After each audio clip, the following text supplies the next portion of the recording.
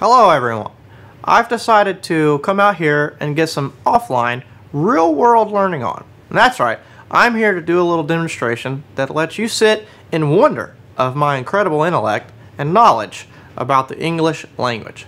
That's right, I can take any word, and break it down to its most basic elements to reveal the meanings of the word within the word itself. Confused? Then you're ready to witness me parse the word.